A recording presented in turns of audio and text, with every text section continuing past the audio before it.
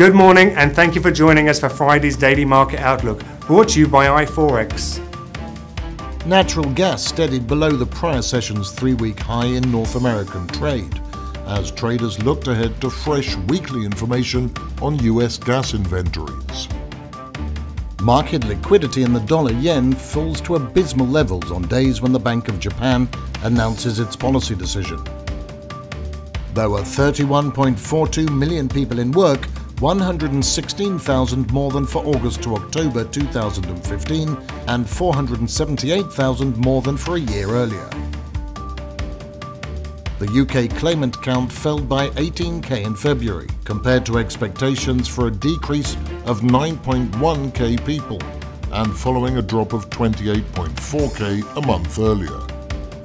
Also on the COMEX, silver futures for March delivery eased up 0.4 cents, or 0.03%, to trade at $15.26 a troy ounce during morning hours in New York.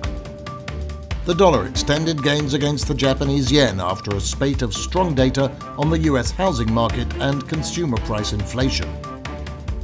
US housing stats rebounded more than expected in February, hitting their highest level in 5 months as builders ramped up the construction of single-family homes. That's all for Friday's Market Outlook. On behalf of all of us here at iFOREX, we wish you a productive trading day.